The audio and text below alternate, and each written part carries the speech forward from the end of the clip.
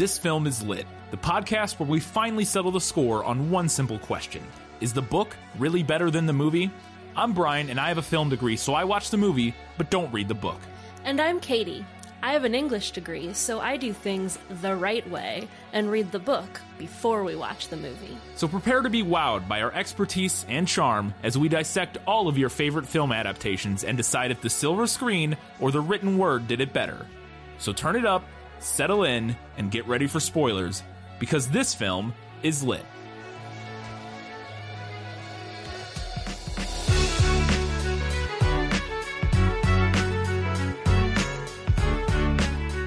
Come along as we dissect the man who had no memory to forget. It's the Bourne Identity, and this film is lit.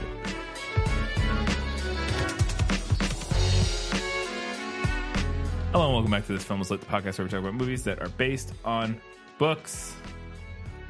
We have another Academy Award-winning patron request this week, getting into the Bourne Identity, but from the looks of it, quite a few people are excited to hear our opinions on this one. But yeah, we have the Bourne Identity this week. We have, how many, do we have all of our segments? No Lost in Adaptation, which I would have thought I might, but I felt like I was a little surprised that you didn't. There was nothing that stuck out to me as like an obvious, like, oh, I wonder. I mean, I guess there could be, but I feel like some of my questions just fit into was that in the book, which, whatever. We'll get to it. I don't know why we're discussing this up front. Doesn't matter. So we don't have Lost in Adaptation, but we do have all the rest of our segments. So let's go ahead and get into our first one. Let me sum up. Let me explain. No, there is too much. Let me sum up. The Bourne Identity by Robert Ludlum follows a mysterious man who was pulled from the ocean and seems to have completely lost his memory. However, he also appears to possess an unusual skill set: weapons, fighting, languages, disguise, etc. He discovers that his name is Jason Bourne and that a lot of very dangerous people want him dead, but he doesn't know why. Bourne runs around Europe, eventually joining forces with a Canadian woman named Marie, and together they uncover that he may be a feared international assassin named Kane, who is being pursued by another infamous assassin, Carlos. However, it is further revealed that Kane was an undercover identity created by the CIA operation that Bourne works for. Unfortunately, because his behavior has been so erratic, the CIA thinks that Bourne has gone rogue and are also now trying to kill him. In the end, Bourne almost succeeds in killing Carlos, but is unable to. The CIA now understands what happened, and the book ends with Bourne recovering from his fight with Carlos. And a lot of other stuff happens, like a lot, but that's basically it. All right, so the Bourne Identity, the film, is about Matt Damon, who wakes up in the ocean. He has a mysterious little thing in his arm that gives him a bank number. He's pulled out of the ocean by some fishermen. He's got a little thing in his arm that gives him a bank number. He doesn't remember anything, but he does remember certain skills and trades like knot tying or math or all these other things, but he doesn't remember who he is, he doesn't remember his history, anything like that. His name, nothing. He goes to this bank. He finds some information in this bank, the safety deposit box, which has his information, but then also has a bunch of like alternative passports and a bunch of money and guns and etc. Cool spy stuff. He then realizes, there's something going on with me. He runs into they start chasing him. He starts beating up a bunch of people because he realizes he can also fight. And then he gets in a big car chase. He meets this lovely German woman named Marie, who helps him kind of get away. The two of them gallivant around Europe for a couple days as the CIA send a bunch of agents. They activate all of their agents in the field to go get Jason Bourne. And they're all part of this Treadstone is the name of this group. It's like this program that Jason Bourne is a spy in, we find out. And then they all try to track him down. Through the course of beating them up and murdering them, he's able to figure out who he is and who's chasing him and why, ultimately leading to a confrontation between himself and the leader of this Treadstone group, I guess it seems like. I can't remember that guy's name. Conklin, Conklin, I believe that's was his it. name. Yeah. Conklin, they have a confrontation. Sort of Conklin explains why he lost his memory or what happened. He went into like a dissociative fugue state when he was on a mission to assassinate an African dictator, but then his kids were there, and this like threw him for a loop, and he ended up not assassinating this guy, and then his memory, like his brain broke, and he went into a fugue state because he got shot, and that's where the movie started. And he remembers all of this, and he finally remembers who he is, and basically, I don't remember how it ends. He gets away, but like I don't remember. He says that he's quitting. Yeah. He's quitting the CIA. Oh, so essentially what happens is he gets away. The higher up above Conklin murders Conklin, kind of hide. They destroy. They basically burn the books. Scorched earth. Yeah. Yeah. They burn the books on the whole program. Pretend it never happened, and then they start up a new program, assumingly doing the exact same thing. And Matt Damon is able to kind of skate away to Greece, it looks like, and meets up with Marie, who now sells or rents scooters in Greece, and they live happily ever after until the next movie where she's murdered. The end. Spoilers. Wow. It happens in like the first 5 minutes of the movie. It's wild. They not want her in their second movie. I don't know what happened, if that actress or what, or if they just felt they really needed a new motivation for Bourne or something. Because I don't remember anything about the plot of the second one, but she absolutely gets shot in the head in like the first 10 minutes of the movie. It's wild. I remember seeing that in theaters and being like, oh, wait, what? Okay. Anyways, that's a rough storyline for both the book and the film. So let's go ahead and play a round of Guess Who. Who are you? No one of consequence. I must know. Get used to disappointment. Okay. So we just have a couple of these. Most of the descriptions that were in the book, there were actually quite a few, but then none of those characters ended up being in the movie. Mm-hmm. So I just have a few. You are the prototype of the white Anglo-Saxon that people see every day on the better cricket fields or the tennis court. Those faces become almost indistinguishable from one another, don't they? The features properly in place, the teeth straight, the ears flat against the head, nothing out of balance, everything in position, and just a little bit soft. I'm going to assume that is a description of Jason Bourne. Yeah, it is. That is incredible, because if you had... I don't think you could have paid someone, like the most talented writer you know, to write a more scathing, like, description of Matt Damon than that. Like, to the... like... It's almost prophetic in the sense of like who Matt Damon ended up playing this character, because to me that exactly describes Matt Damon's looks. Other than his chin is not soft; it's very square. Yeah, but like something, especially younger Matt Damon, I feel like he just the cricket fields and just something, and then the whole thing. Where was the line? Features properly in place, teeth straight, ears flat against the head, nothing out of balance, everything in position, and just a little bit soft. Something about, because it's not entirely obvious what soft means in this context. Mm-hmm. Like you could take it several ways, like maybe he has a little weight on him, or you could take it like it's all like nothing super well defined, like soft in the sense of almost like kind of blurry or just kind of whatever. And I think Matt Damon, it also just evokes like a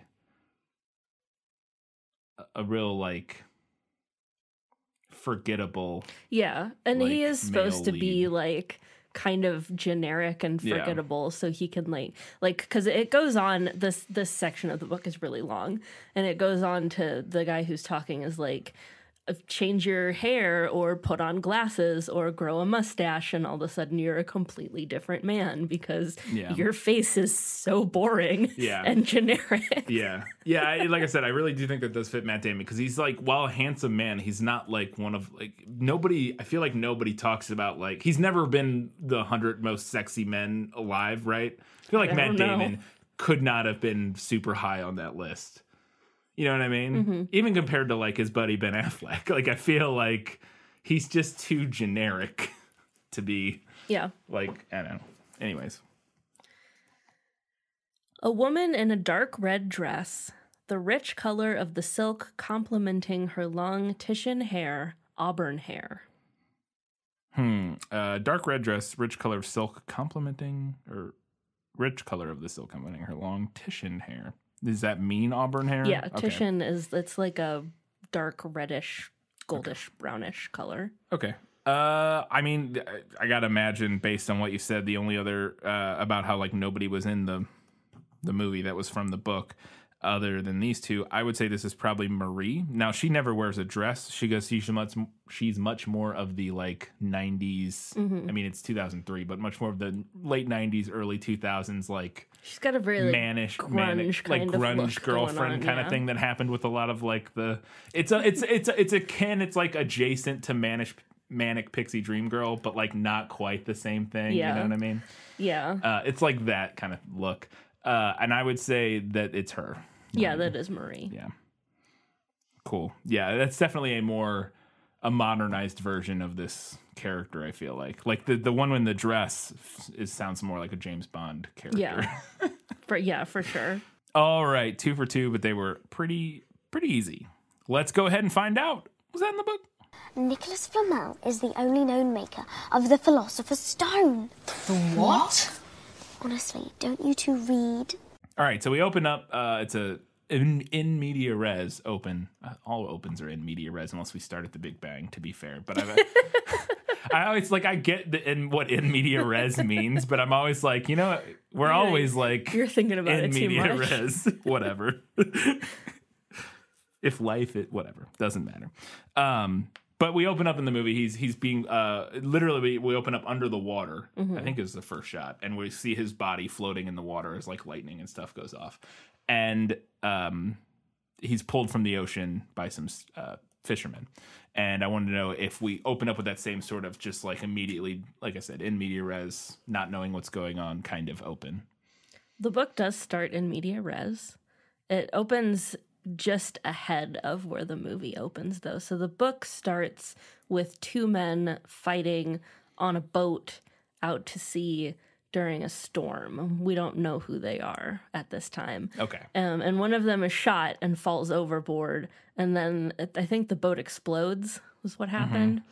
And then the next like section in the book, we get kind of like a fade to black moment. And then the next section starts with some fishermen pulling a half dead guy out of the ocean. Okay. Yeah, that makes sense. And I'm sure you'll talk about it, but I think I like the movie version with the just starting in the water and not knowing at all what led up to it. And then getting that reveal at the end of the movie.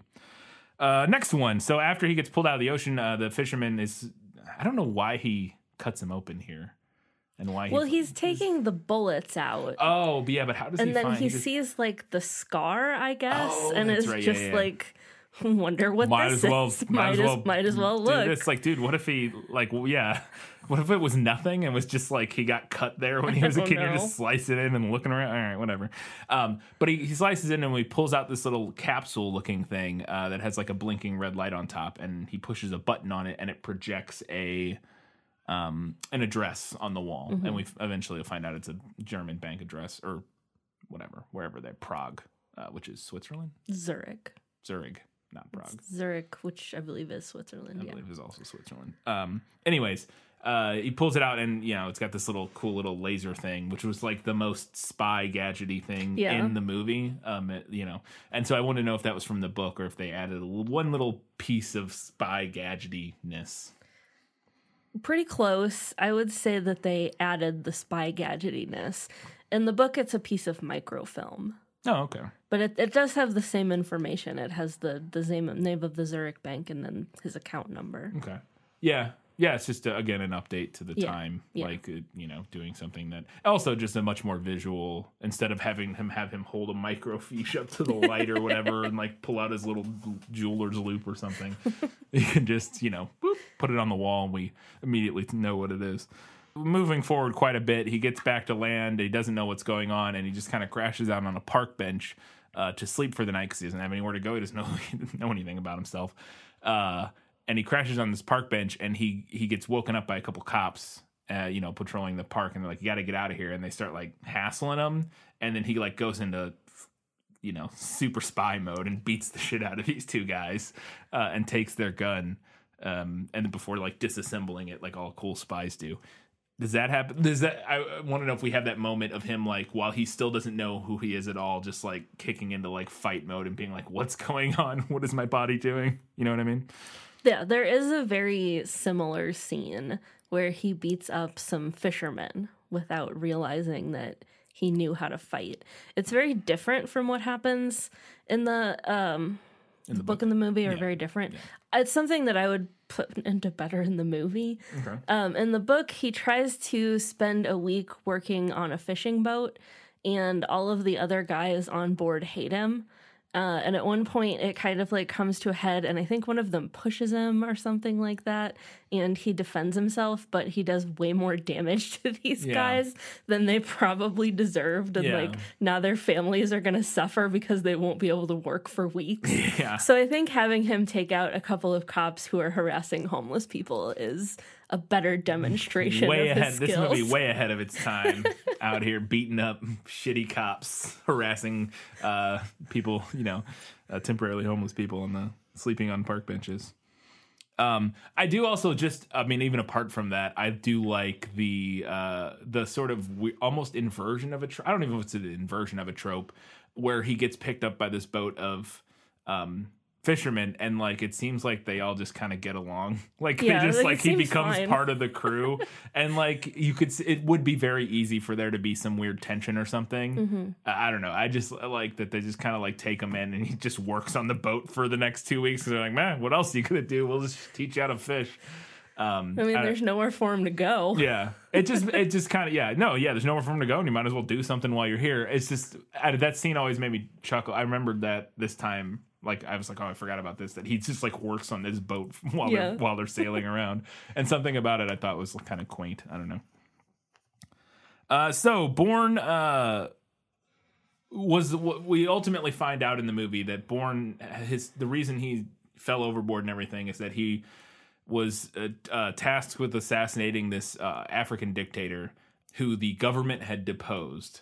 Mm-hmm. I don't know how much we'll get into the details, but the CIA had deposed this African dictator, and then, or at least that's what it sounds like.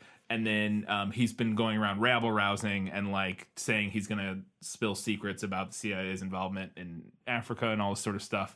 And so they're going to have Bourne assassinate him so he can't talk or whatever. And that's the event that kicks off this whole shindig. And I wanted to know if it's the same sort of wider plot from the book as it is in the movie. No, that element is not in the book at all. So in the book, Jason Bourne, it's complicated. We'll say that he's basically like, he was like special ops during the Vietnam War, basically. Mm-hmm. And at the point that the book begins, he's been deep undercover for like 3 years and is posing as an international assassin named Kane to try and draw out a real international assassin / terrorist named Carlos. Interesting. I guess this is interesting, and I don't think I asked this. I guess get kind of close a little later on, but it doesn't look like you answered. Is there like an analogous program to Treadwell or what?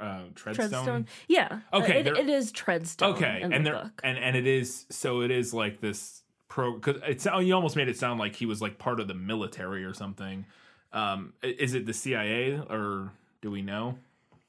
I think it's like an offshoot of the CIA, but it's like super secret, and even like within the government, I think even like within the CIA itself, like not a lot of people know about Treadstone 71. And that's the same thing in the movie. Like it feels like it's like a lesser, like a sort of more secretive type of operation going on within the CIA. Yeah. And not everybody knows about it. But now I could be wrong about this, but in the book, it seems like Treadstone is just focused on like this undercover mission of him trying to like uncover this other assassin. Yeah, and not like multiple not like operatives. multiple operatives, Okay. but it's like a small group of people, and they're just focused on his one undercover mission. So it's almost like Operation Treadwell, which is like it's like an operation where they'll name whatever. I don't remember what any famous ones, but like a specific operation, like we're going to capture this person. Yeah, kind will be of. called Operation Blank or whatever. Yeah. And so maybe it's more like that and less like a program of like all these spies that they use for all kinds of different stuff. Yeah. Okay. Interesting. But it is called Treadstone 71 in the book, so that's the same. Yeah, they dropped the number, Yeah. I think, in the movie. But I think it is really interesting then that they make it explicitly in the film the CIA that's running this. Because I do think that we'll talk about thematically what's going on in the film a little bit later, because that was one of the things we kind of talked about in the prequel episode about kind of looking to see if there are more themes than I remembered when I watched this the first time. And we kind of ultimately come to the conclusion, we'll see. But the one that is the most obvious is the government sort of Doing shady shit. in foreign countries. Yeah. And I think making the organization that he's a part of explicitly within the CIA definitely lends itself to a more sort of cogent criticism of the CIA, specifically because the CIA is infamous for going around and fucking with everybody's governments. Yeah, and that is something that's not present in the book. Yeah. Because, this guy that they're after, it's not like they're trying to depose the leader of a country or like cover up the fact that they did that like they are in the movie. They have seemingly noble goals. Seemingly, in the book, like, let's get a terrorist. He's like the biggest global terrorist. Yeah. That exists in the world of the book, so they're trying to like take him down. Yeah, definitely more. Again, a surface level, more noble goals. Like there's a lot to get into there, but surface level, more noble goals than like we want to shut up some dictator who's going to tell people that we're being shady in Africa. Like, yeah. So yeah, obviously a much more scathing indictment of the CIA in the movie. All right, next one. So the bank safe deposit box, because I got to talk about this because it's a great prop. We talked about in the prequel that Adam Savage now owns not the actual safety deposit box, but the bag and all the stuff that was in it. And maybe the safe deposit box, I don't know. And it's a great prop, and I want to know if he goes to the bank and gets this safe deposit box full of all kinds of IDs and stuff, and that's what first triggers like, well, something is very weird with me.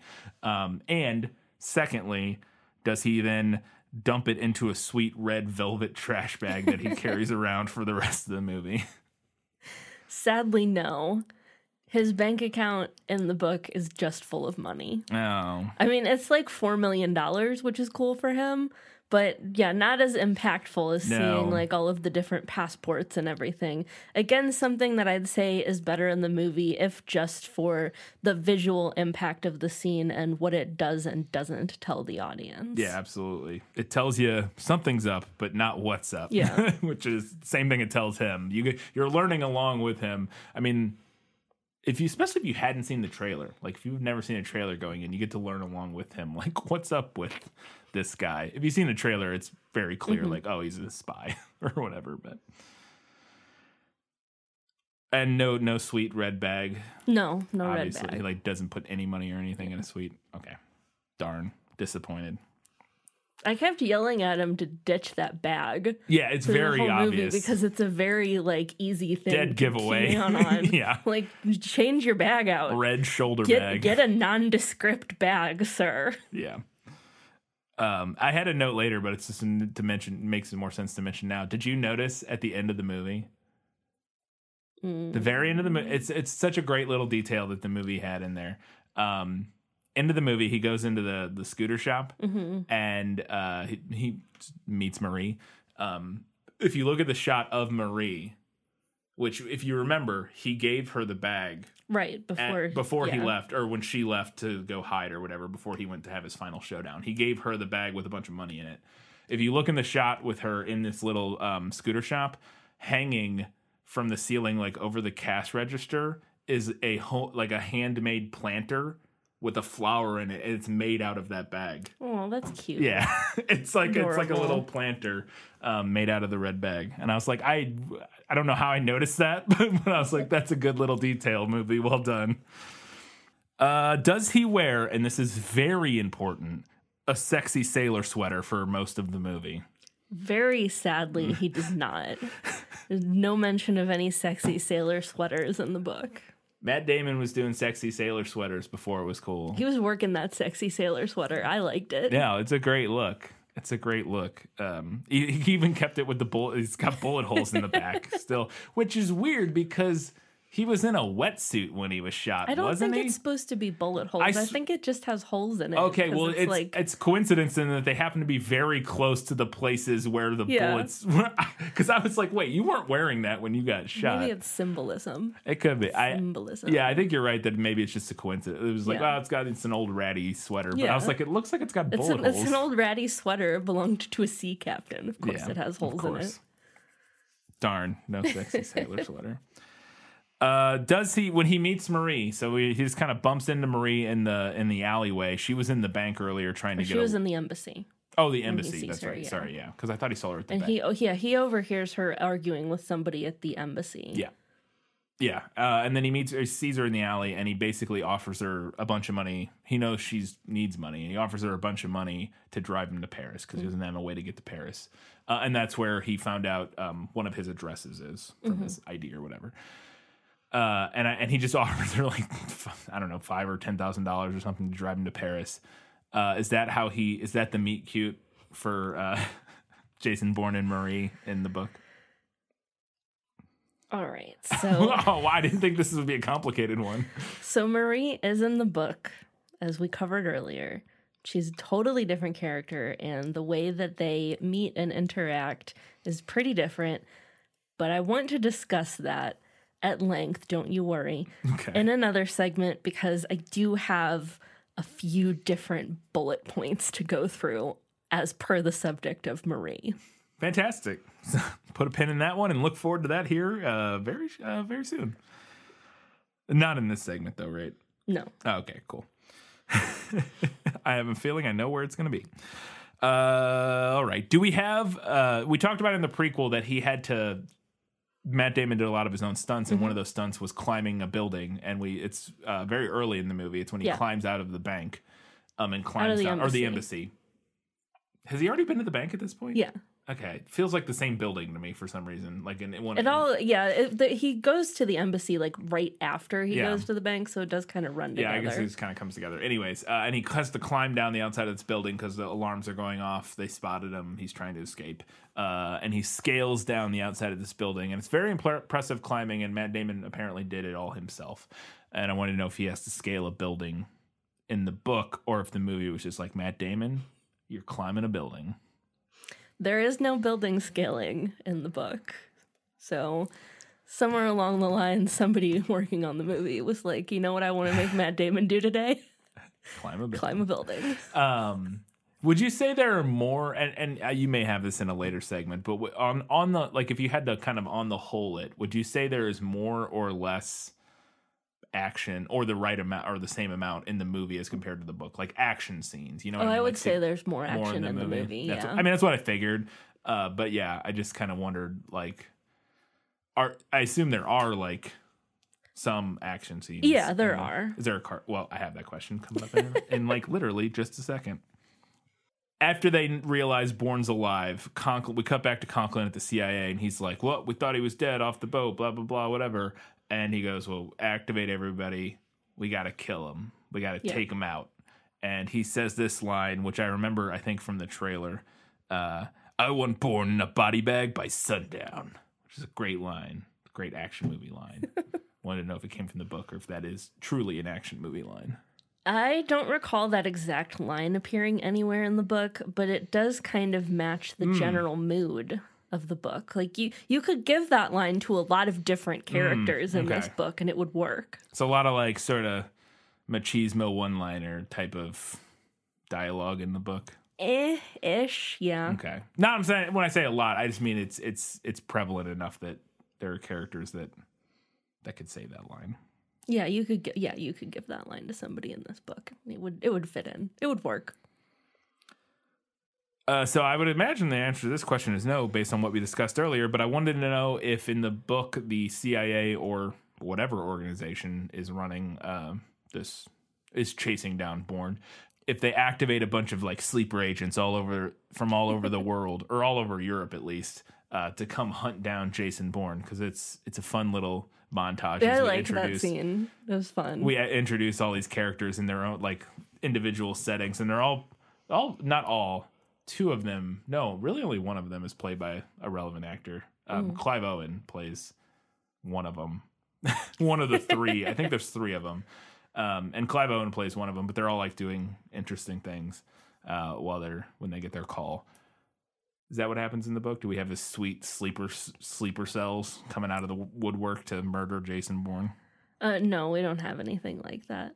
The book is much like slower in that sense. We don't even catch up with anyone from like the government until like halfway through the book. Yeah. One important thing to note, I think one important thing to note is that since the book takes place in the 70s, everyone is much less like interconnected, and information gets passed around way more slowly. Whereas like, the movie is 2002, 2003. They're texting people. So like, the minute he pops up on a security camera, they know it's him. Oh, that's interesting. Yeah, I didn't even think about that, the setting difference, because this is, like you said, the 70s. I didn't even consider that, because things would have to happen incredible. They've got satellites that they can pull up, and because I mean that's constantly they're like pulling up satellites and hacking or like cutting into security cameras and stuff like that to find them.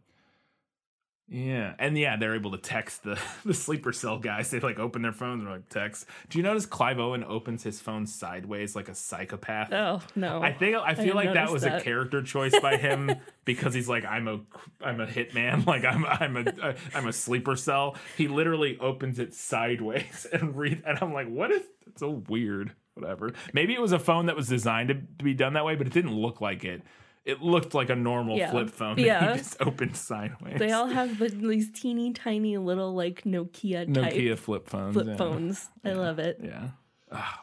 We miss a good flip phone. I had a slider. I had a slider for a while too. With the full keyboard. Yeah. I loved the full keyboard just because my fingers didn't work on the other like normal keys. So they're on the run. They end up pulling off on the side of the road. Bourne's gonna go do something, find a train, or I don't know. He's thinking about getting a train or something. He goes into a train station. I'm not even sure what he's doing there. Right?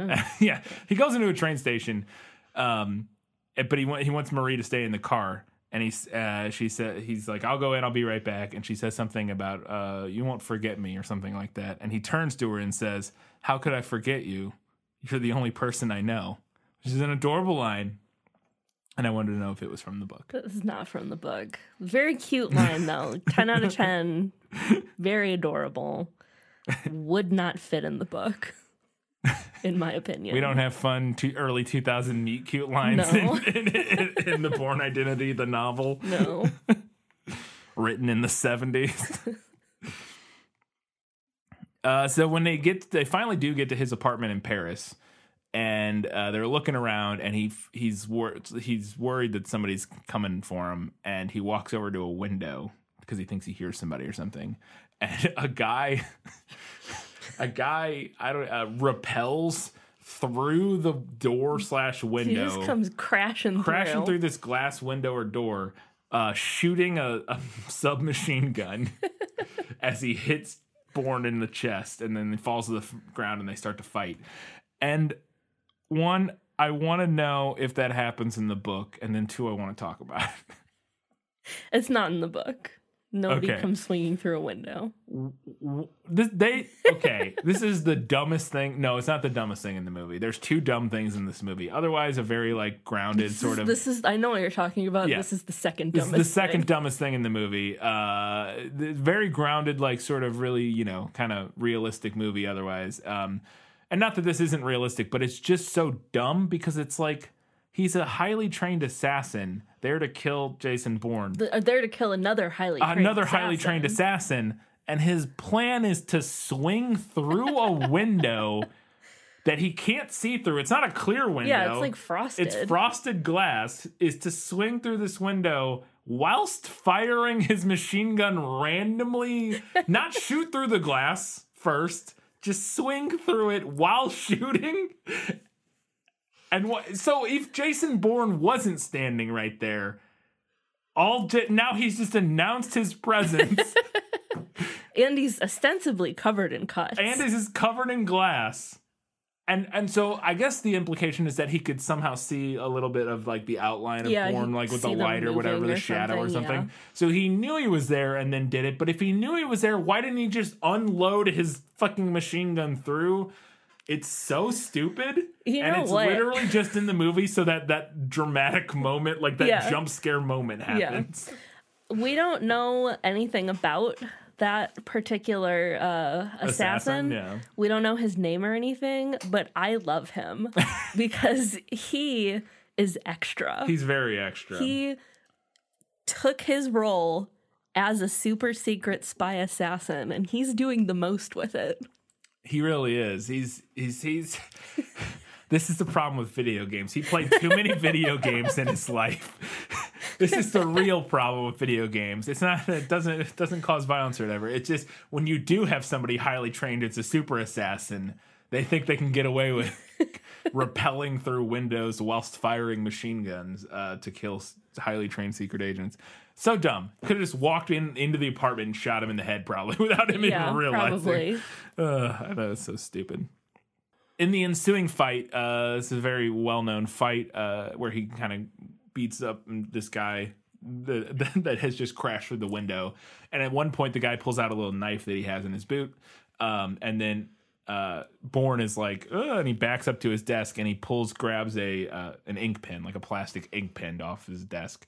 And then they knife fight with a knife and an ink pen.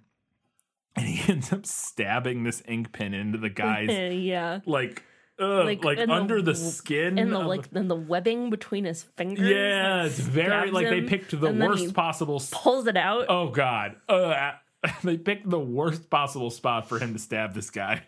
One of the worst possible spots. Very terrifying and horrifying. And I wanted to know if it was in the book or we have to blame the movie makers for watching this guy pull a pen out of his. We can blame the movie makers for this one because there is no pen stabbing. If there was, it was not notable to me. Yeah. No pen stabbing in the book. Okay. But I think I would have remembered that. Yes, I feel like you would have remembered that. And I realized in this one, because I made a joke in one of the earlier episodes about what I was going to ask you about this was if he beats anybody up with a book. Yeah. And I'm realizing now that it must be one of the sequels. Mm-hmm. There's 100% a scene where he beats somebody up with a book or a magazine or something. But I'm like thinking it's in the sequel, the Bourne Supremacy. Yeah, because in this one, I kept waiting. I feel like, because that's the thing people joke about all the time is he beats people up with stuff like random things he grabs. And the only time that happens in this one really is the pen. The pen, yeah. Like, at least that I can think of. At least in terms of, like, really notable things. He might grab, like, a knife or something at some point. He does grab a knife, but he doesn't use it. He drops it on the floor. But as far as, like, non-weapon like odd items. Weapons, yeah. Yeah, the pen's the only one. But I think that's what it is. I think they kept doing it because people, like, reacted to that. And so, like, they're like, oh, it's got a book in the next one. Whatever. Interesting. Does he beat anybody up with a book in this book? Okay. But you could beat someone up with that book. You could. It's especially if it was a hardback. It's a brick. Even if it wasn't a hardback, yeah, you could whop somebody pretty good with that. So after this whole fight takes place, they get down to their car and they're on the run. Mainly from the cops. I don't remember why. Mainly from the cops. I don't remember why the cops. Well, because he throws himself out the window. Oh, that's right. When he fails to kill Bourne, he just he kills himself. Yeah. He self-aborts the whole mission and flings himself out the window. So then there's a dead guy in the street. Yeah, and they're on the run from the cops, and they're in her Mini Cooper. She drives a Mini Cooper, and it's a sweet epic car chase. And I guess the only question is there an epic sweet car chase in a Mini Cooper? There is not a car chase in a Mini Cooper or otherwise. They do drive in the book, but there's no interesting chases. Yeah.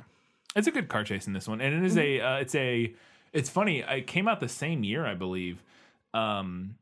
This is the Mini Cooper, I think specifically, is a nod to it's like a 1969 British movie called The Italian Job, and there's a very famous car chase in a Mini Cooper. And they remade the Italian Job with like Mark Wahlberg, and it came out like the same year this movie did. But I think the Mini Cooper chase in this one is an homage to that, if I had to guess. Interesting. Or the fact that it is a Mini Cooper. But anyways, after they have this epic car chase where Matt Damon drives real good, they got to have a post car chase release, and they have sex. Does that happen in the book? I mean. So there are sexy times in the book. Again, this is something that I will be discussing later in conjunction with the changes made to Marie's character and their relationship. But rest assured, they do have sex in the book. Oh, fantastic. So we finally get to the end of the movie, and we get the backstory of what happened to Bourne before he went into his fugue state. And he was on a mission to assassinate this, like I said, this African dictator on his own personal yacht. But when he gets there to assassinate him, he's sleeping with his kids, basically. They're all like laying there, like sleeping, and the kids are, and he sees the kids and he's like, can't kill you. And I want to know if that is what triggers like the whole thing, is this personal crisis from being on the mission and not being able to complete it because of the kids and having like a moral sort of crisis type of thing. There's never any mention of him having a soft spot for kids in the book. So okay, in the movie, or in the book, there's not like any sort of, he doesn't have like a moral crisis. He just loses a fight and gets shot and then loses his memory. We don't have that. We don't have that initial sort of character moment of any type of him, or even if it's something different, like I said, than kids, or even like a mortal crisis. Even if he had, it's just like he's there to kill this guy. They're in a fight, and then he loses and dies or something, or gets shot and goes overboard. Yeah, basically. Okay. All right. I don't know if we ever even find out who he's fighting on the boat. Interesting. I'm going to be real, the last 70 pages of this book were a blur for me. And then my last question, the dumbest thing in this movie, after he gets his backstory explained, he's got to get out of this, he's still got to get out of this safe house that he broke in to confront Conklin in. And there are these guys coming up from downstairs to come kill him. And he has already killed one guy. And then there's this guy running up the spiral staircase to get to him. And his plan that he comes up with is to throw the first guy's that he killed's body over the railing so that it falls down the middle of this 8-floor spiral staircase. Whilst riding on the back of it and falling, he then shoots the guy who's running up the stairs in the head and then lands 6-7 stories down and bounces off this body, and the body absorbs enough of the damage for him to get up and limp away. It's the dumbest thing in this movie. It's the dumbest thing, and I want to know if it's in the book. It is not in the book, and you know what? I don't even know what to say about this one. Like, I am actually speechless. I don't know what to say about it. It's wild. Again, for a movie so like, and especially compared like the other one with the guy coming through the window doesn't even compare to this one, and how ridiculous this is compared to the rest of the film. Like, the rest of the film is so sort of grounded. And then he rides a body 8 floors. Like a magic fucking carpet 8 floors down, and then uses it like a bounce house to absorb his fall. Yeah. Which, barring any of the discussions of whether or not that would work and if he would survive and how hurt he would be, I'm not even worried about that. I'm just going to say, sure, maybe that would work. There's one guy on the stairs who's running up at him. Yeah. He has 2 guns that he's holding. Two guns. 2 guns. And he's looking down. It's a spiral staircase. He's aiming down. He's going to have a much better angle. By the time this guy gets up to him, he's going to be able to shoot him. He has the high ground. He has the high ground and the angle on this guy. There's a 0% chance this guy is going to be able to shoot him before he shoots that guy. And he goes, no, that's not the best plan. The best plan is to fall past him and shoot him as I'm falling. That'll be a much easier deal. Maybe the flaw in the Treadstone super assassin programming is that they have like a glitch where they become really extra all of a sudden and make really bad theatrical decisions. They're like, that is the thing. Does Clive Owen, let's see, when Clive Owen dies, does he do anything? I'm trying to think. Not really. He's the one who's out in the field. He's the one in the field. Yeah, he's just like a sniper, and he's shooting at him, and then he misses. He does also die stupidly, like Matt Damon just runs at him. He does a very bad job of like being sneaky in that field. He just ends up in a field. That Bourne is there, but it's not super theatrical or anything. It's just kind of dumb. Yeah, it's kind of dumb. Yeah, but oh my god, that scene! I was like, I had forgotten about that. And I was like taken aback at how stupid it was. I made an audible noise when that happened, and I don't often do that when we watch movies. Yeah, it's wild. It's because and that feels like it had to 100% have been a studio note of like, we need a big action, a big action moment, a big finish. This is the big final action scene. There's not anything after this. We got to have a big finish, and they're like. Somehow they came up with that, I guess. And maybe it's that they also needed him to be limping.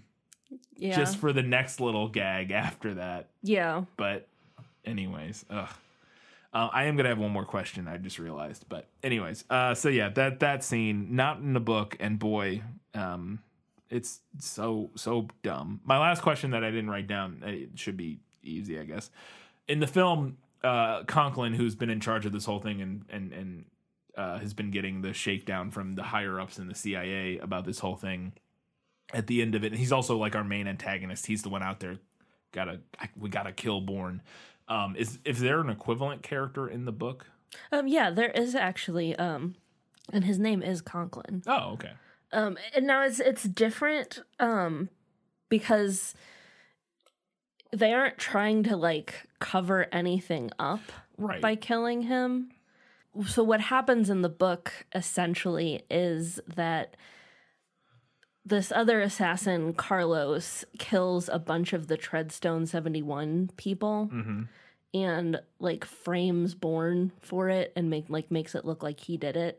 So then Conklin is like filled with righteous fury and like is gonna go after Bourne, and like he's like, I'll give him 2 minutes to say his piece, and then I'm filling him full of lead, kind of thing. Yeah. Okay. Well, then also, I guess. So my actual question, I wanted to know if that character was or a similar character was in the book, because I wanted to know if in the movie at the end, Conklin is assassinated by the CIA because he messed this whole thing up and let Bourne get away and then failed to capture him and blah, blah, blah, all this stuff. And so ultimately the CIA assassinates Conklin. I wanted to know if that's what happens in the book. No. Or anything like no, that. I believe Conklin lives. Or even if it's not Conklin, or if there's anybody, like if we get that similar, like, sort of inner government cover up of them like killing somebody within the organization other than Bourne to like cover up. Anyways, no, not really. I mean, they do shut down Treadstone at the end, but it doesn't seem like it's part of a cover up. And they didn't assassinate anybody as part of that cover up. No. Okay, that was my main question. All right, it's time now to find out what was better in the book. You like to read? Oh, yes. I love to read. What do you like to read? Everything. So I have a couple things here, and I'm going to kind of hem and haw around my first point, but because it's different in the movie because they're trying to like cover something up. But in the book, they, like, when Bourne resurfaces and they realize that he's, like, out there again, I think it makes a lot of sense for them to automatically think that he's, like, gone rogue.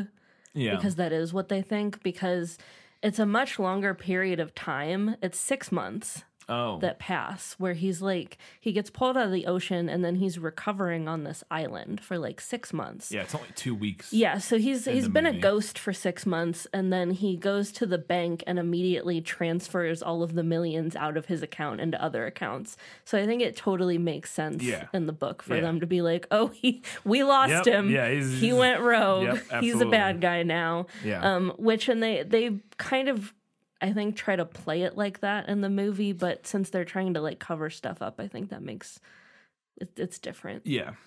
Yeah.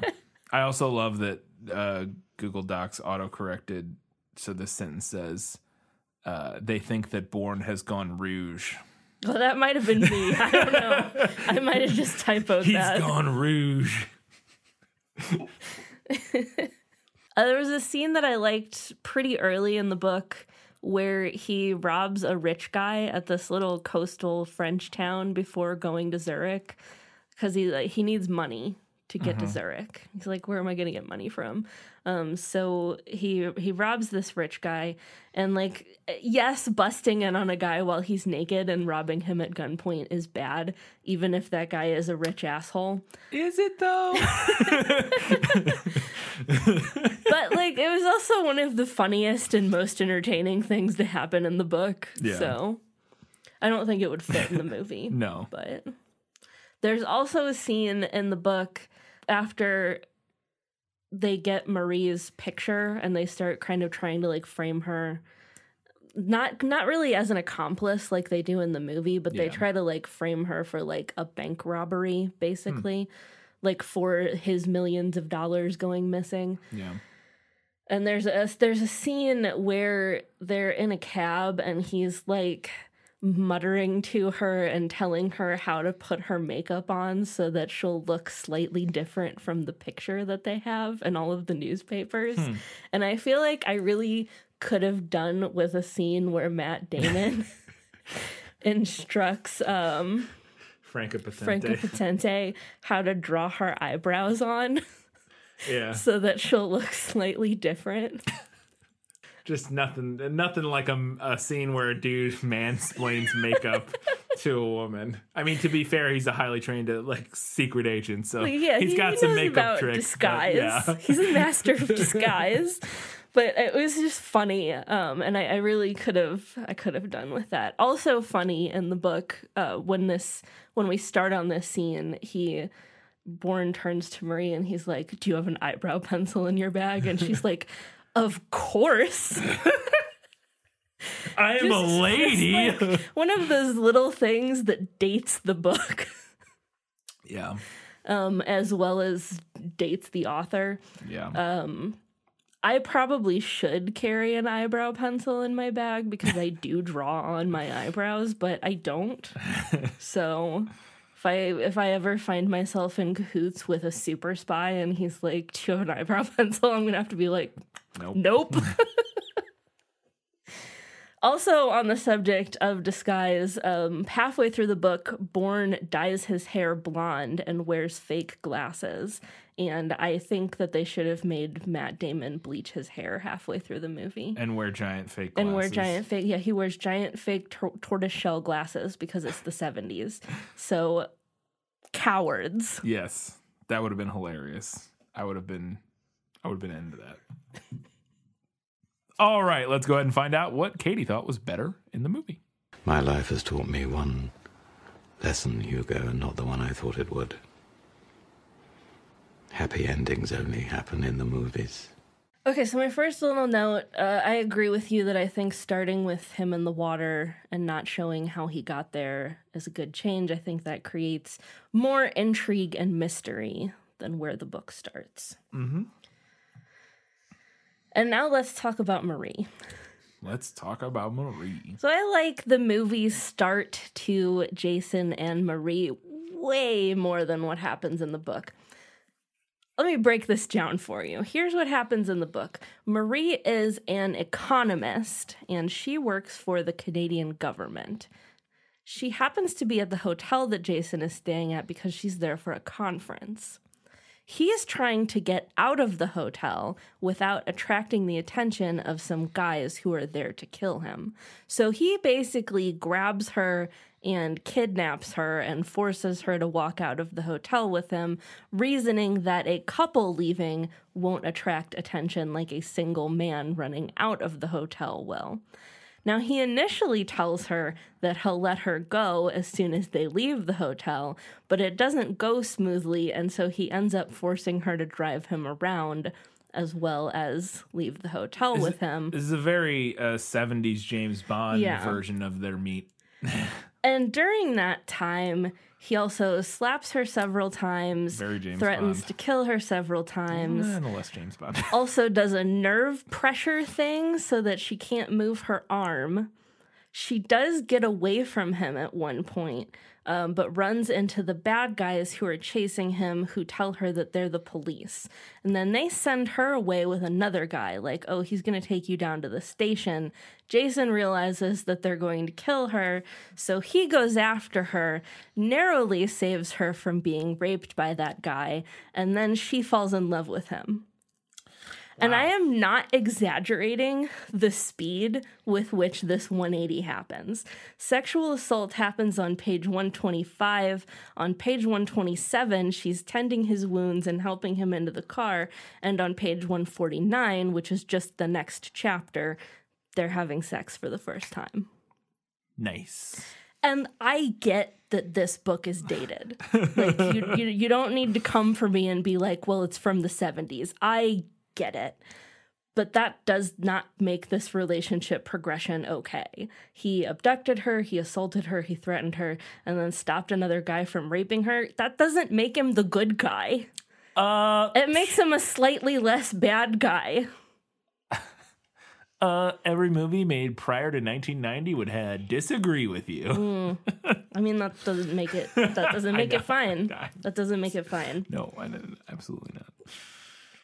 And to that note, I think Marie sticking around to help him also makes more sense in the movie. Like, especially devoid of all of those other horrible things that he does not do in the movie. Right, yeah. But No. she's also, they make changes to her character. Like, she's an adventurous free spirit who has nothing to lose, as opposed to, like, a member of the Canadian government who then catches feelings after he saves her from being raped. Yeah, no, it makes a lot more sense in the movie that she's like, all right. Yeah. Like, she's like, I'm not doing anything. she's kind of a drifter as it is and doesn't really, she just, goes from place to place and that sort of thing. So yeah, totally works. And he doesn't hit striker once in the movie. Nope. Not on one time. Nary a strike, nary a threat. And on that note, in fact, he goes out of his way to be like, or maybe that's what you're about to talk to, but he goes out of his way to be like, I'm just trying to, like, he's like, you need to leave. He's like, I'm just trying to help. I don't know what to do. I don't remember anything. Please leave if you want to. I don't know what's going on. Yeah. And like, I have to say that I also like movie Jason better than book Jason. Book Jason is often quite unlikable. And even though the book goes to pretty great lengths to show that he's not actually an international assassin and all of his supposed kills have been falsified, and I don't think he ever actually kills anyone. Yeah. Maybe he does. I don't remember. But he's still, like, kind of not that great of a dude. Like, he's of his time. And I've discussed his treatment of Marie. He also put all of those fishermen in the hospital. He also robbed that guy. He also routinely intimidates and threatens people. On the flip side, Matt Damon manages to look like a lost puppy even when he's beating the crap out of someone. Yeah. And it's endearing. No, it's endearing. They definitely gave him a much more sympathetic angle in the movie. Yeah. Like, he not only is he has that look of just, like, always not being sure of what's going on. Yeah, like you said, he's just looking like a lost puppy. because he's a young Matt Damon, but also just giving him that crisis of conscience earlier on, which I don't remember if we find out in later movies whether or not he had ever actually assassinated anybody before that, or if that was like his first one. I don't remember if they say in this movie. The guy at the end is like, you planned it out, it was your idea to do, you know, like all that sort of stuff. But I don't remember if they ever discuss like how long this has been going on, or if he's been a secret agent for years and killed a bunch of people, and this was the first one that went, you know, I don't remember. And I also don't remember if the sequels address that or not. I mean, he's pretty young. He can't have been an assassin for that long. Can't have been for that long. Yeah, but I do wonder. I think that the movie does gain a lot with his character by, like you said, having him have that crisis of conscience much earlier, especially in regard to involving Marie, because he doesn't really have that crisis of conscience until like much later in the book. It's like maybe almost 60-70% of the way through when they actually start trying to frame her for stuff. Yeah. When he's like, oh, maybe I shouldn't have gotten you involved in this. Yeah, from moment one. Like, yeah, dude. Yeah. Well, and it makes sense, too. Yeah, especially if you want to make him empathetic, because he doesn't know who he is or anything. Like, he's like, I don't want to involve you in this. Like, he's just, because he doesn't know any of his backstory or anything, it just makes it very clear from moment one that he's kind of just seems like a normal dude, like a nice guy who's like, and not a trademark nice guy, just like a legitimately kind of nice guy who's like, can't remember anything about his past. It's like how it's easier to put yourself in that situation, or at least for the most of us who aren't psychopaths or whatever, of the guy who's like, I don't know what's going on, and I'm sorry, and I don't know what's happening. I don't remember anything, but when people touch me, I beat them up. I don't know.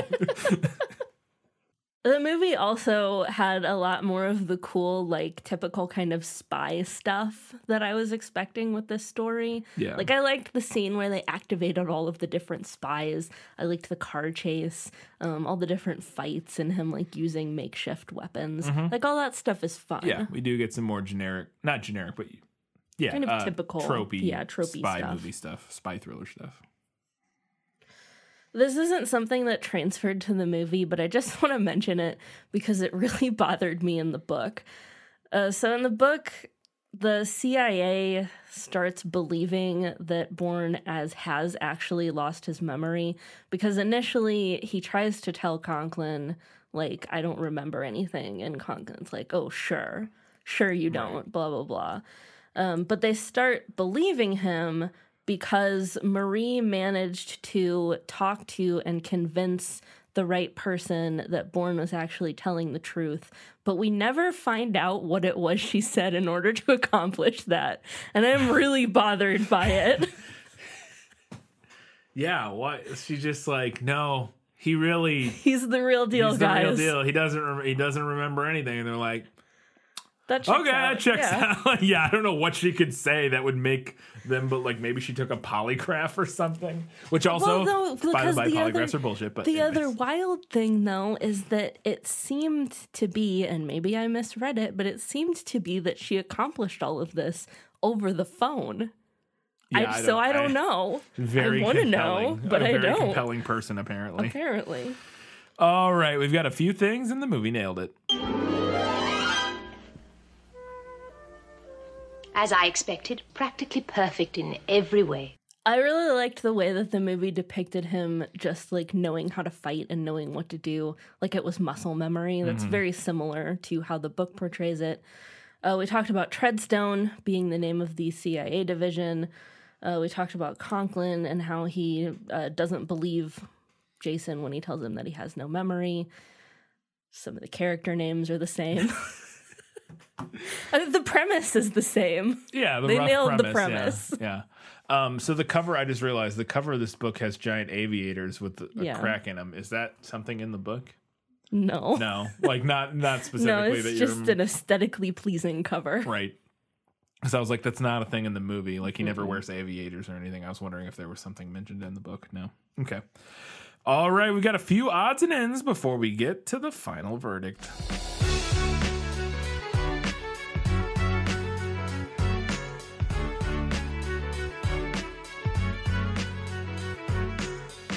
All right. Okay, so I want your opinion and anyone else's opinion who listens to this.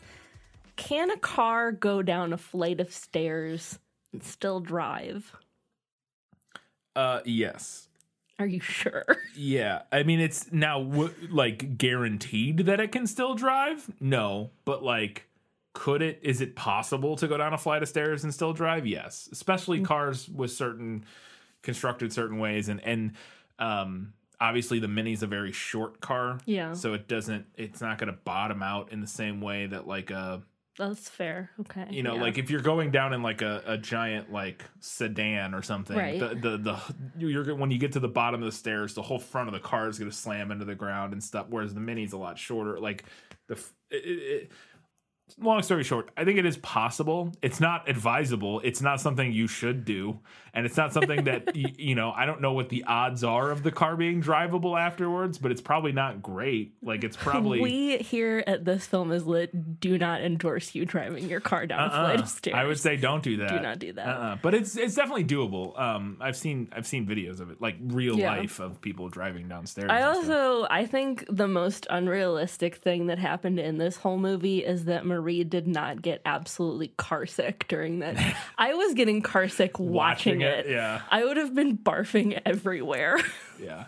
I don't think, Matt Damon would have been like, okay, forget it. You can leave. It's funny you say that because you don't get motion sick on like roller coasters. And to me, that's more close. That would be closer to a roller coaster than like being in a car. I mean, I think it would be like a combination of like motion sick and general like anxiety. Yeah, the anxiety would be through the roof for sure. Yeah. I do get motion sick sometimes on long car rides. But is that when you're doing things? Not as much as I did when I was little. Is that when you're doing things? Because I used to get car sick. I don't get motion sick at all, like doing anything. But I used to get car sick if I would like sit in the back and I would like read or like, play with like stuff like that. If I was like not looking at the road, that would occasionally make me car sick. But I've never gotten just car sick from like being in a car, like regardless of situation. I have to be doing something else while in the car. I'm just wondering if maybe it was the same or if. Right, probably. Yeah. That would be. I think that's pretty common. Like if you're reading or whatever to get cars. I cannot read in a car. Within like 30 seconds, I get like violently like, ugh, I hate it. Ugh. Not a fan. The only thing I really wanted to talk about was just to kind of get into. We mentioned it briefly, and we talked about it in the prequel episode about like how. I can't remember the director's name now. Not Ludlum. That's the author. It is with an L, though. It is an L. Lyman, Doug Lyman. Yeah. He talked about how because he didn't write it. Whoever the writer was talked about how they incorporated some of their political views and this sort of thing, but they tried not to make it too like. There was some specific line about how he made it point not to make his political leanings like super overt, like he didn't want to feel like it was jamming it down people's throats or whatever, but that it still leaked in thematically and that sort of thing. And that was one of the things we talked about in the prequel was like, is there much going on thematically? Let's pay attention to that. I didn't think there was. Not like a ton. Yeah, I didn't feel like there was a ton. Not anything really unique. Not anything super unique, and not that it has to be unique because a lot of movies thematically pretty retreading old themes. But I mean, the main one, like the big one, which we did talk about, is about like government sort of, and specifically the U.S. government, and specifically the CIA, doing a bunch of shady shit and like going in and destabilizing nations and like nation building and all this sort of stuff, and doing this bad thing, which is a very leftist critique of the U.S. government, but it's also kind of a milquetoast message because none of that is a revelation. Yeah, it's not a revelation. I will say that it is at least interesting and cool when you do see a movie that is ostensibly like a spy thriller that goes out of its way to criticize the government agencies involved, because very often when you have spy thrillers, either they use, if they're going to have like a corrupt, bad, like government agency doing bad things, they're like a made up agency, like in Mission Impossible or whatever. I think it's or like it's something that Marvel does a lot. Yes. It's like one bad person who infiltrated, right, or something like that. Yeah, or it's literally like it turns out, oh, it was Hydra the whole time and not actually the U.S. government, like, you know, that sort of thing. Or it was one bad apple. One bad apple, and all we have to do is get rid of that guy over there. But this movie does at least, and it's not super strong. Like I will agree with the writer, director, whoever said it, that the political message isn't super strong, but it's definitely there, because at the end of the movie we do get that scene where Brian Cox, whatever his character's name is sitting in front of some panel at the CIA or whatever, and he goes, "Yeah, so we shut down Treadstone. That's all taken care of. It's closed. But I do want to mention this new program I got, Blackbriar." I mean, and we don't go into any details of what that is, but the implication is that it's the same thing. Basically, we shut down one, we're starting up the same thing, doing the exact same thing again. CIA gonna CIA, and it's definitely, and it makes me wonder too, because I don't know if you noticed this or anybody else noticed this. We watched this in like Ultra HD, like 4K. Mm-hmm. The scenes that were quote unquote shot in the CIA, like in the cafeteria and that boardroom, distinctly to me looked like they might have been green screened. And it made me wonder if, because of the messaging of the film, they couldn't film at the actual CIA. Like sometimes for that kind of stuff, like certain movies and stuff, if the CIA signs off on the messing, they'll let you film there in certain places. Yeah.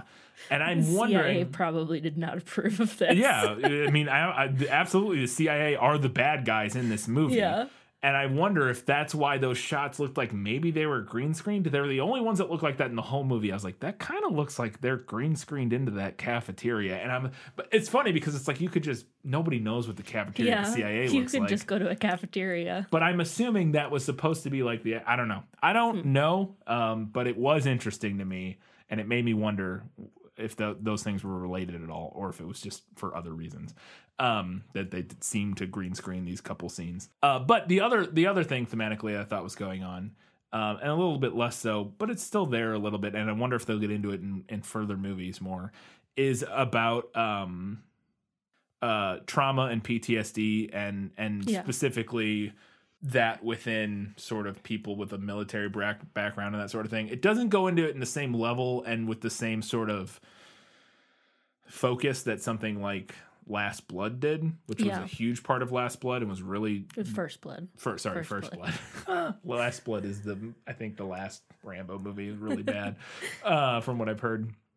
But I think there is a little bit there about, the whole movie is predicated on his sort of this PTSD event or this crisis of conscience he has that triggers a traumatic event that triggers and I think we talked about briefly in the prequel about them wanting to cut some of the scenes from the farmhouse. Yeah. That the director and Matt Damon fought really hard to keep in. And I can only imagine, since they felt that those were thematically relevant, that must have been when he was worrying about the kids. Yeah. It was. It had to have been. Because I thought about that as we were finishing up the movie. I was like, what was the scenes that there were? Yeah. It's a very quiet moment. Yeah. That's not that it doesn't fit in the movie, but it's different from other stuff that happens. But it does inform his character. Yeah. And who he is and that kind of, that crisis of conscience. And it gives another bullet point. It's not, it then makes the moment where he does have that crisis of conscience that triggers this whole thing where he sees the kids and he can't kill the guy. It gives another moment to sort of ground that and make that a character trait as opposed to just a thing that happened that time. And I think there is something there. I think it's underdeveloped. I agree. Think there is something there with messaging about when certain people are asked to bury their empathy. Yeah, I agree. I do think and that what that can result in. Mm-hmm, absolutely. I agree that I do think it was a little underdeveloped. I think that they undercooked some of the I think there's a lot. There was more meat to the bones of this movie, or there could have been more meat on the bones of this movie. Like it's a good movie. It's a fun movie, and it has some things to say, but it's not. It doesn't go hard enough. I think if it would have been a lot more interesting of a film, and I think Roger Ebert wouldn't have said it was pointless or whatever. That what did he call it? Like satisfactory like but pointless fun or something like that. No, it was much more. Was it? It was like he said like. It was satisfactory filmmaking, but meaningless or something like it's something like that. I can't remember the exact quote, but because I can't say that I necessarily disagree with the way that the movie kind of went at its most important themes. It just didn't hit them hard enough, and it could have. Yeah. But yeah, that was okay. That was all I wanted to talk about. I just wanted to talk about what was going on thematically and what wasn't. All right, then that means it's time for the final verdict. Now, are you ready for your sentence? Sentence? But there must be a verdict first. Sentence first, verdict afterward. Before we get to the final verdict, we wanted to remind you that you can do us a giant favor by heading over to patreon.com/thisfilmislit. Support us over there for $2, $5, or $15 a month. You get access to different things at each level. Highly recommend the $5 or up level because you get access to our bonus content, including our most recent bonus episode, which was a discussion of both Outbreak and Contagion. One epidemic and one pandemic movie, as we're rounding out this pandemic, at least in the U.S., seemingly, hopefully. Actually, it's going to become endemic. I just saw an article the other day saying that between the vaccine hesitancy and other stuff, that it's going to become endemic and we're not going to be able to get rid of it. So, hooray! Yay. Anyways, we talked about Outbreak and Contagion and what they got right, what they got wrong, and how they were as films. So you can go check that out over at patreon.com/thisfilmislit. $15 level, you get access to priority recommendations, which is why we're doing the Bourne Identity. That was a patron request from Kelly Napier. Kelly, thank you for reaching out and asking us to do the Bourne Identity. I didn't have to read it, so thank you, at least from me. It's like 900 pages. No, it's 500 pages. It's almost 550. It's 550 pages, but it's smaller. Yeah, I've got the mass market paperback here. Yeah. It's almost 550 pages, and the print is very small. Yeah, if that was like a Harry Potter style published, that would be like a 900 pager probably, but like in the same sort of formatting. But if you want us to talk about a movie / book that you really like, support us for $15 a month, and it'll move way up the list. You can also do us a giant favor by heading over to Facebook, Twitter, Instagram, or Goodreads. Follow us there, like us, not subscribe, follow us.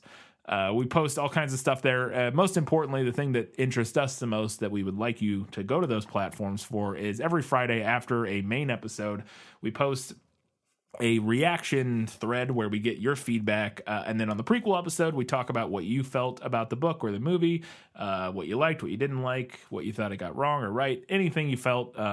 If you hated, whatever, doesn't matter. Just tell us what you thought about whatever we're talking about that week, and we will discuss it on the prequel episode. Katie, it's now time for the final verdict.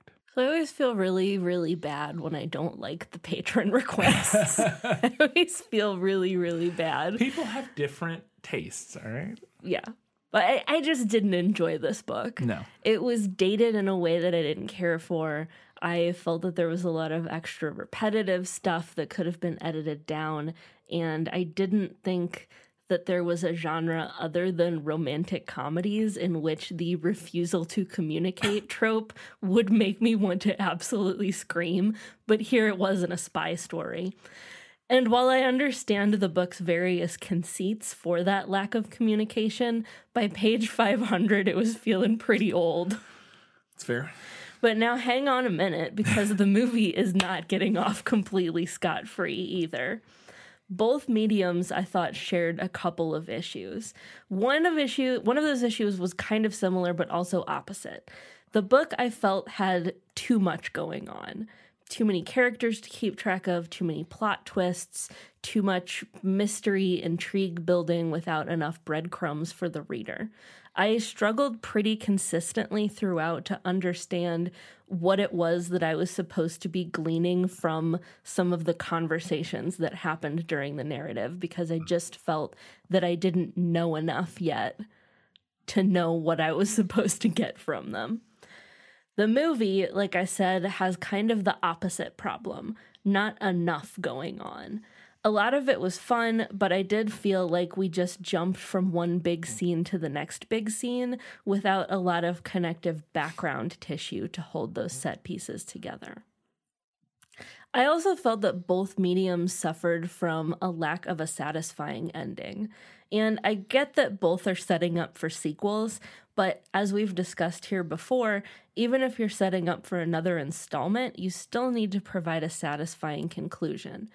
The movie I felt wrapped up too easily, while the book I felt left too many loose threads still dangling in the air.